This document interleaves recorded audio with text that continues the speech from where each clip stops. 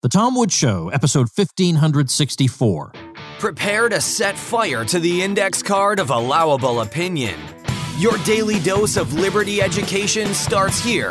The Tom Woods Show. A lot of our people complain that the Pentagon spends and wastes a lot of money, but the damage it does to the American economy and to American society is much greater than just that. It deforms the economy in ways most people don't even realize. Get the full story in my brand new free ebook, The Pentagon versus the Economy. Pick it up at militaryeconomy.com. Hey everybody, Tom Woods here. Jeff Deist Week continues. We're going to talk generally about libertarianism, what it is, what it's supposed to be about, where we stand as a movement. So let's just bring Jeff right back on. Jeff, welcome back. Thank you, Tom. Good to be with you. We're talking today about a fairly familiar topic to the listening audience here, Jeff. That being libertarianism. Now, we're going to have a different take on it, given that that's what we talk about every single day on the Tom Woods Show. But I guess we sort of want to talk about libertarianism, like what it is in its fundamentals, and its current manifestation, not just the Libertarian Party, which is in some ways is not really as interesting as the libertarian movement at large, but indeed the libertarian movement at large, where it stands, how it's evolved, where it's going, what the divisions in it are. I want to cover all that. So how do you want to start to situate us in the problem here? Well, it's very, very tough because libertarianism per se means very different things to different people. And let's not forget that a lot of people in America believe in the concept of positive rights, that you're not free if you have to worry about your rent or paying the doctor or buying groceries or whatever. And so freedom, liberty, in their usage means some degree of freedom from want.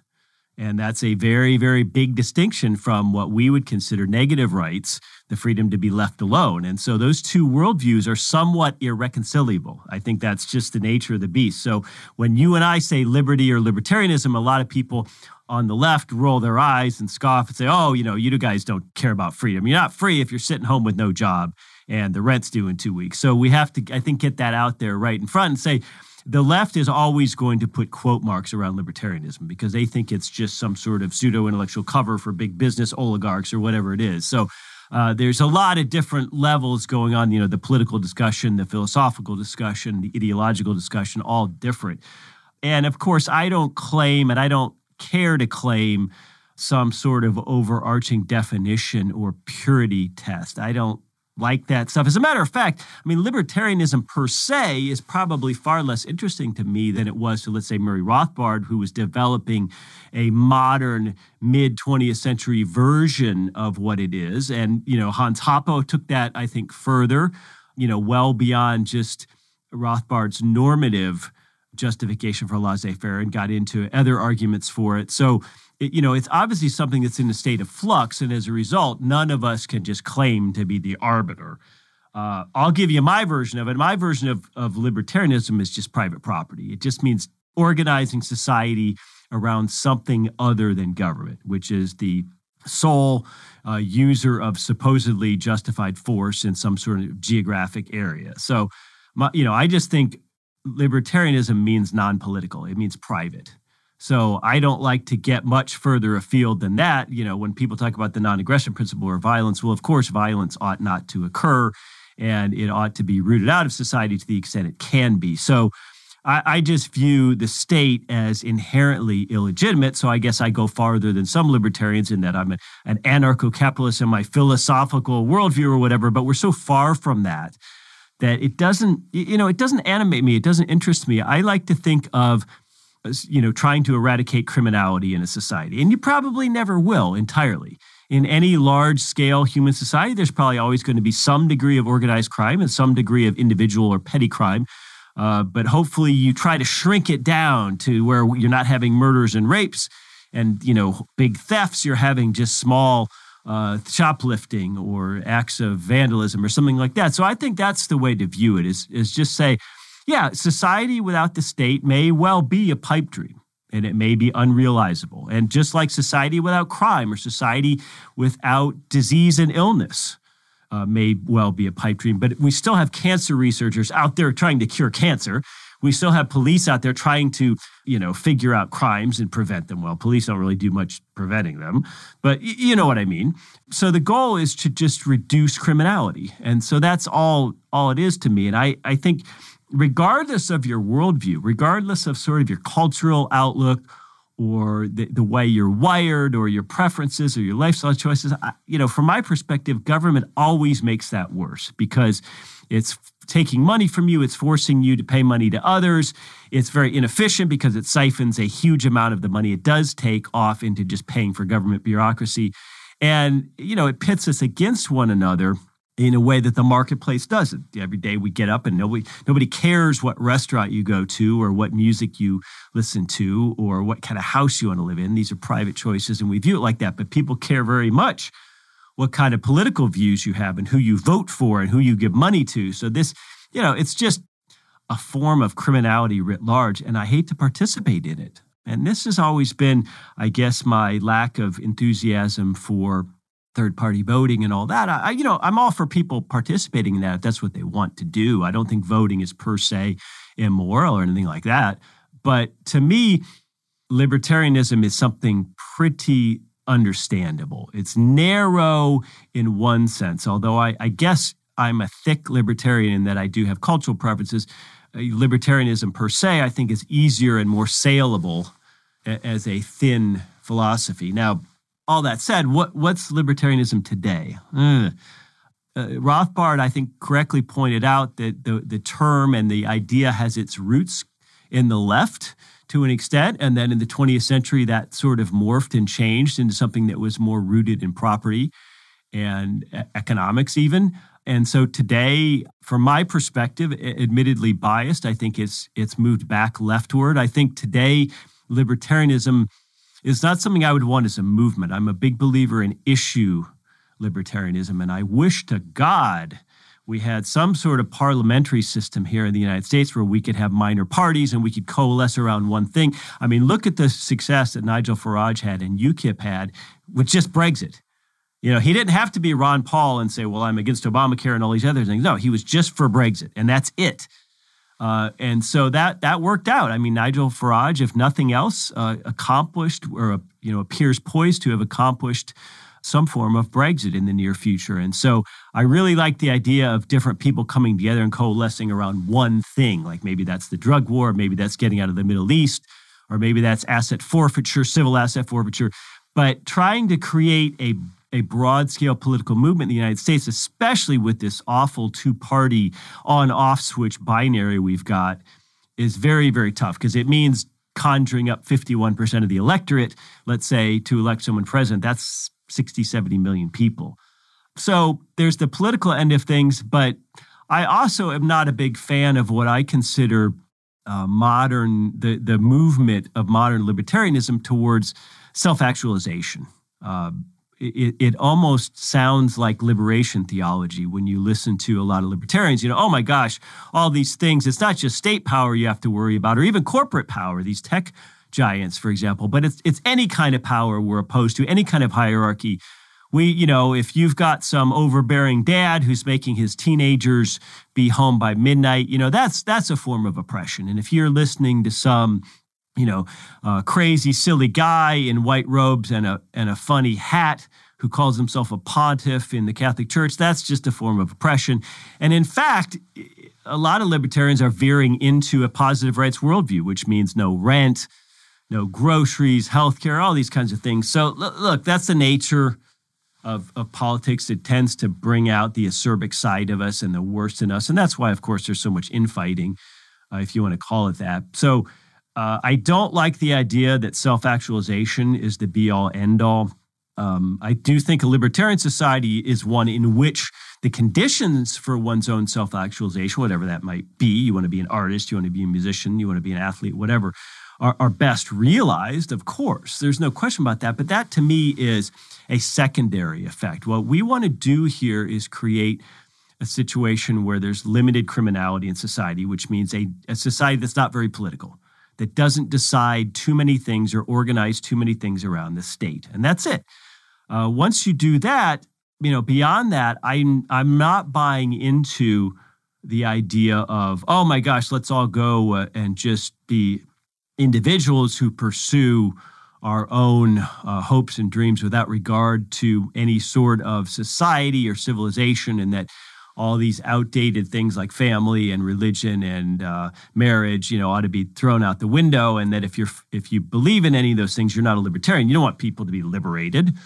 Well, okay, but look, Tom, if thinking that we owe some debt of gratitude to people in the past and that we owe some obligation to people in the future, if that makes me a conservative, then so be it.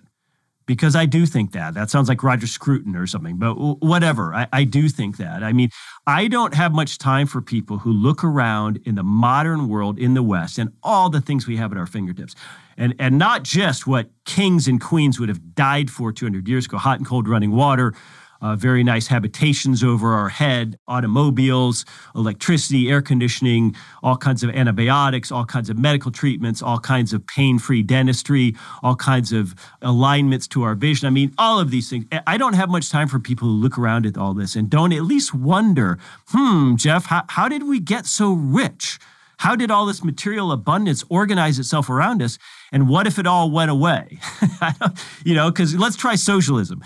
I don't have much time for people like that. We do owe a debt of gratitude to people who came before us. We are standing on the shoulders of generations who worked much, much harder than us under much worse circumstances and had it much tougher. And I mean that in a literal physical sense of the word. They did manual labor.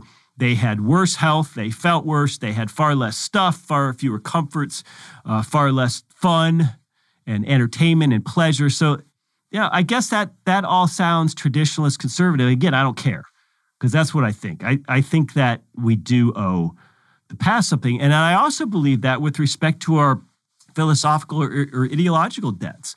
I don't like people who are dismissive of a Mises or a Rothbard or a Hazlitt. Are they right about everything? Are their views dispositive? Of course not.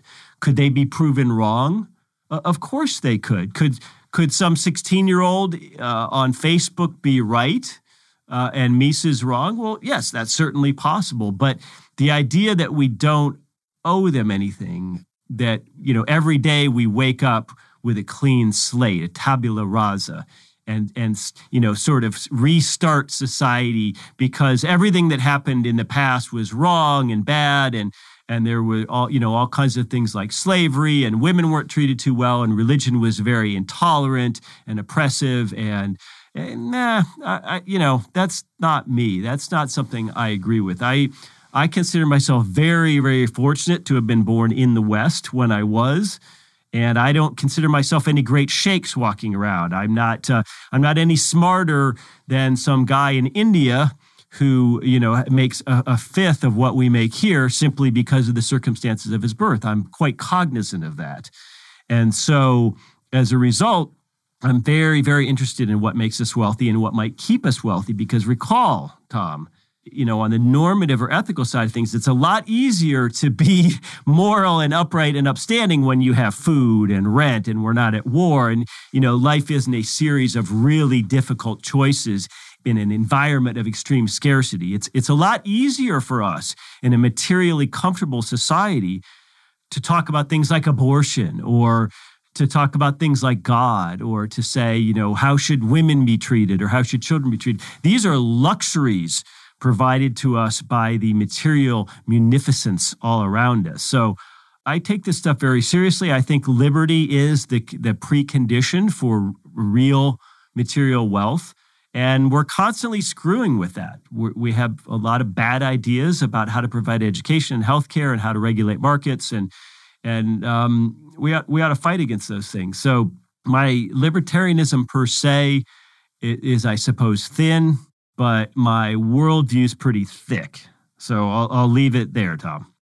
And just to clarify for people, maybe the 20% who have not heard these terms before, by thin, you mean parsimonious in the sense of making as few demands on the person as possible, just simply private property, perhaps non-aggression, and not requiring that they also be feminists or egalitarians or vegetarians or any of these other things, which they're free to be, but it's not inherent in libertarianism. It's not a strict requirement. That would be a thick commitment. All right, let's take a quick break. We'll come right back. Well, folks, we've reached 2020, and no, we don't have flying cars or a lot of the things that we thought we might based on the science fiction we grew up with. But the truth is, we're always going to get the future wrong, which is why we need to get life insurance right. And that's where Policy Genius can help. Policy Genius makes finding the right life insurance a breeze. In minutes, you can compare quotes from the top insurers to find your best price. You could save $1,500 or more a year by using Policy Genius to compare life insurance policies. And once you apply, the Policy Genius team will handle all the paperwork and red tape. And it's not just life insurance they make easy. They can also help you find the right home and auto insurance or disability insurance. I've used it myself. It is a pleasure and a breeze to use. So if your science fiction dreams for 2020 still haven't become science fact, don't get discouraged. Get life insurance. It takes just a few minutes to find your best price and apply at policygenius.com. Policy Genius will always get the future wrong. Better get life insurance right.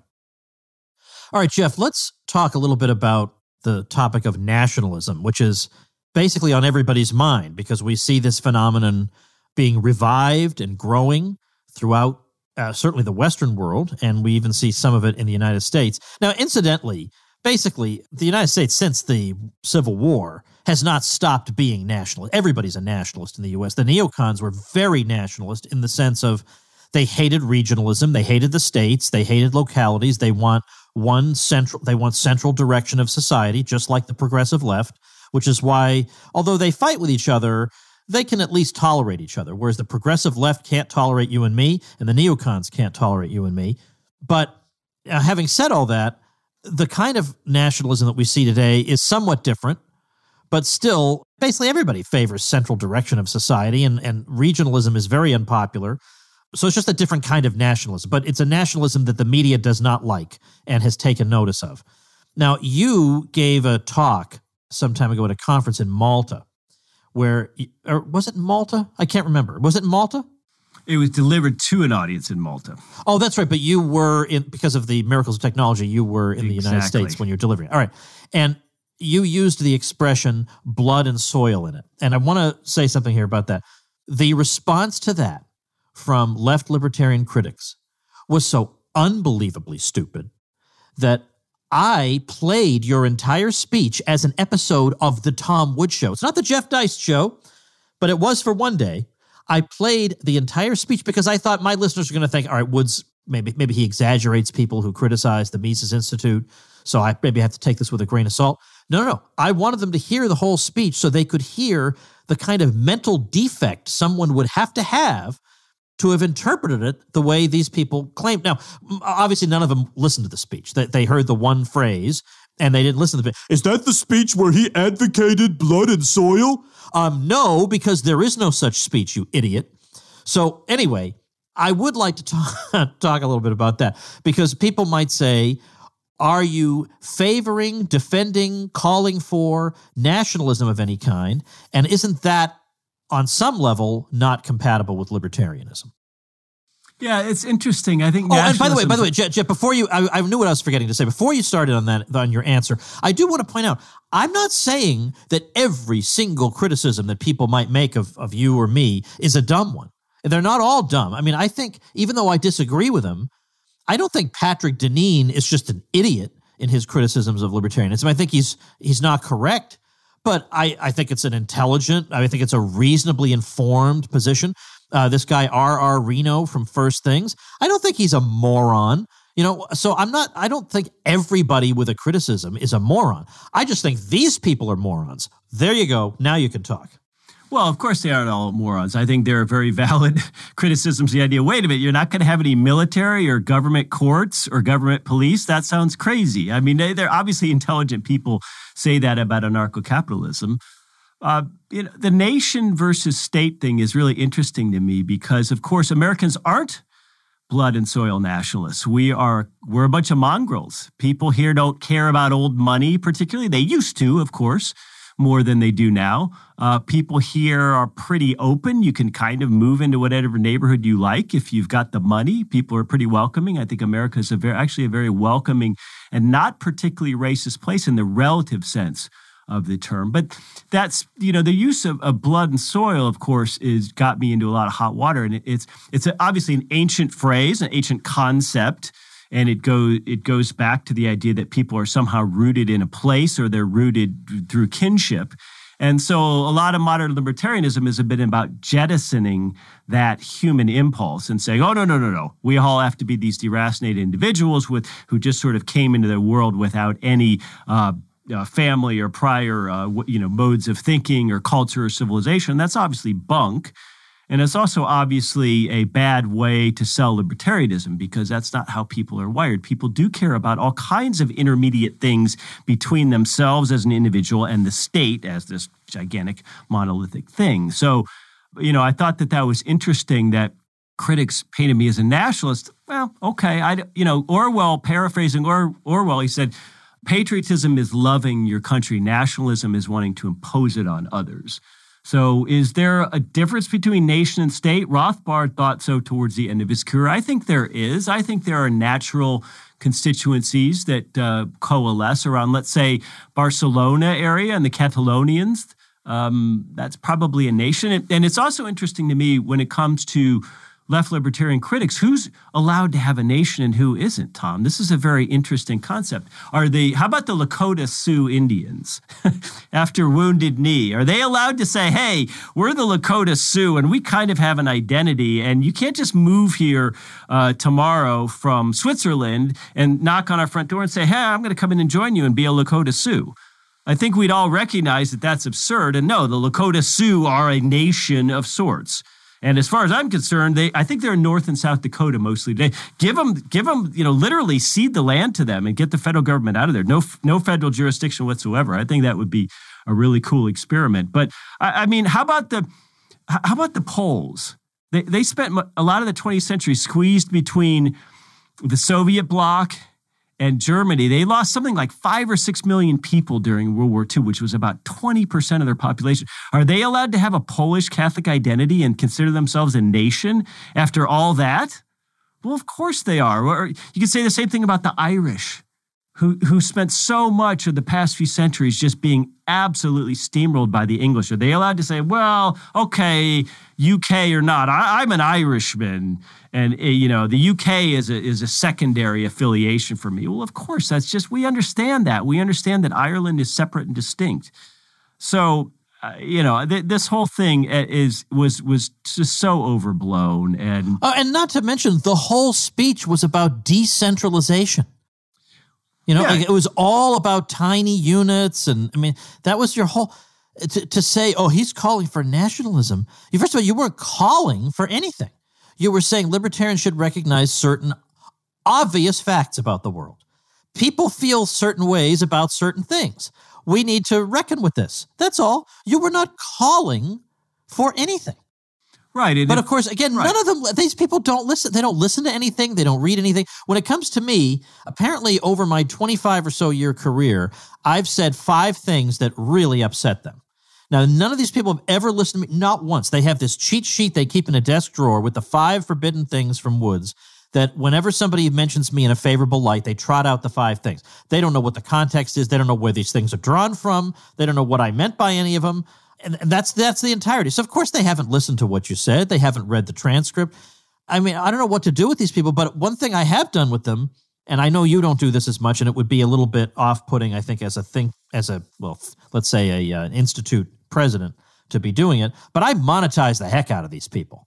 I just make money off these people constantly. Sometimes they see me doing it. Sometimes they don't know how I'm doing it. But one way or another, I figure out ways. Like when this jerk, Talib Kweli, the rapper, was going after me on Twitter. This is a guy who thinks the Nazis built the Berlin Wall. I mean, we're not, a guy doesn't have a full deck, but he was going after me and very nasty. So I had a 2-hour sale over at my Liberty Classroom website. And I said, use the coupon code Talib and you get $200 off. So I exploited the situation. I used his name as the coupon code. I probably pulled in a few $1,000s in 2 hours. And I went and had a nice all-expense-paid trip to New York and had a great old time. I do that constantly with these people. And I have to say that may sound juvenile to some people. I'll tell you something. As the guy doing it, it is deeply and profoundly satisfying. All right. that's that. That was a little bit of a tangent. Let's get back to the whole blood and soil thing. So, you guys at the Mises Institute have published Joe Salerno talking about Mises' thoughts on this subject. Ben Powell then actually did a study on Mises that more or less corroborated what Joe had said. And what I often find is people say, oh, you folks at the Mises Institute, you are besmirching the good name of Mises. And virtually because why? Because some people at the Mises Institute in their private lives have some conservative views? Is that what it is? Because it turns out if you study Mises, you read Mises' own words, he also had those views. So the more they look at Mises, they realize, oh, wait a minute, I guess I don't like Mises either. I mean, are you talking about the same Mises who sat on the editorial advisory board of the magazine of the John Birch Society? That Mises? Right. Well, of course, we have to look at all these things in context. And that's really what the speech itself was talking about, is that people want to be part of something bigger than themselves. And our job is to make sure that's not the state, because that's all Bernieites and Elizabeth Warren supporters have today to think about, because we've said, okay, God is dead, marriage is dead, family's dead, the Chamber of Commerce is dead, the Kiwanis Club is dead. It's all sort of Robert Putnam's bowling alone scenario now. And I think libertarians ought not to fall for that. I think we ought to say, hey, we are people who understand that all these intermediary institutions are important, and that includes, for a lot of people, family, God, whatever it might be. And more importantly, we're the people who say that we ought to have less external governance. Well, that, I think by definition, requires more internal governance. So a lot of people who don't like religiosity, and I understand that sentiment entirely, I think it's important to recognize that that's an attempt to frame a worldview and to have a philosophical approach to how one conducts oneself and lives one's life. And we ought to generally applaud that, as long as it's a peaceable worldview, of course.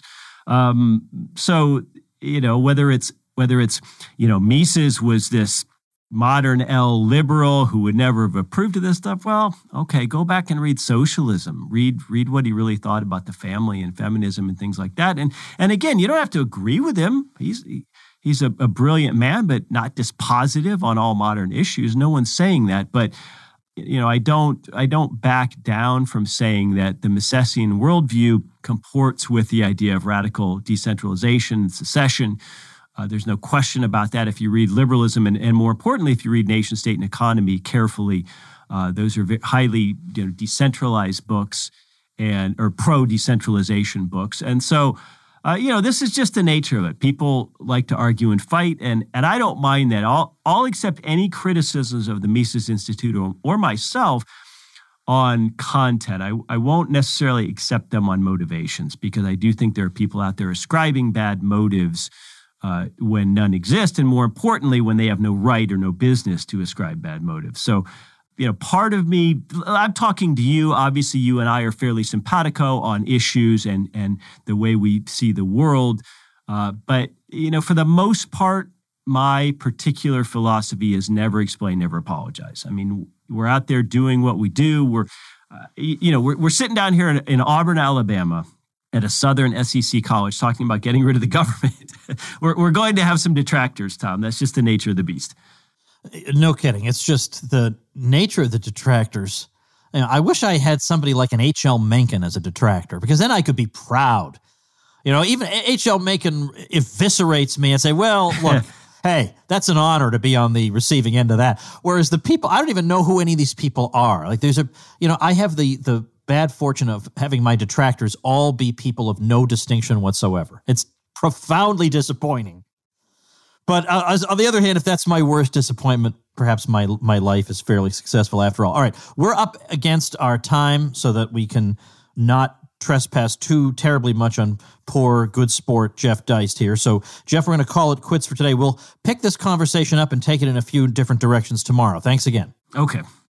All right, folks, it's January as we record Jeff Deist Week, and that is a month when a lot of families finding themselves in the middle of the academic year and very unhappy with the way their homeschooling has been going, decide to switch gears midstream. I'm mixing metaphors there, but a lot of times families decide, let's give something else a try at this particular time of year.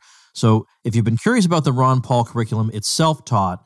It's got a lot of courses that standard curricula would not have, like about personal finance for teens or how to start a home business, stuff like that, as well as the standard courses, not to mention courses taught by me. So check that out and make sure and get my bonuses. Get my bonuses are unbelievable that you get for free when you join the curriculum, but you got to join the curriculum through me to get the free bonuses. They genuinely total $160 worth of free bonuses. And this isn't some inflated value I made up to make it sound good. That is the actual value. It's legit $160 worth of stuff. So my link is ronpaulhomeschool.com. Make sure and go do that. See you tomorrow. Become a smarter libertarian in just 30 minutes a day. Visit tomwoods.com to subscribe to the show for free, and we'll see you next time. Like the sound of The Tom Woods Show? My audio production is provided by Podsworth Media. Check them out at podsworth.com.